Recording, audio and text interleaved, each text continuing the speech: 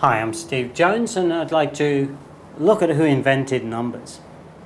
Well, did Neanderthal man invent numbers when on the wall of his cave he drew 3 dead deer?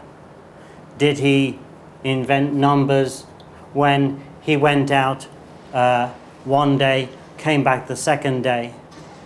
He knew it was 2 days, but did he really invent numbers? Or are we saying, when we are talking about inventing numbers, not numbers, but number systems? And here we've got Neanderthal man, but below him we actually have number systems, and these number systems may be an Arab number system, Greek or Roman.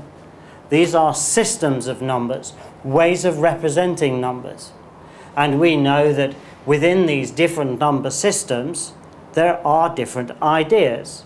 I mean, this, for example, we could talk about a decimal system, or a duodecimal system, or a binary system. These are invented numbers. So numbers are constantly being invented, types of numbers and number systems. So in the 20th century, and now in the 21st century, we have developed the ideas of real numbers, imaginary numbers. These are new number systems.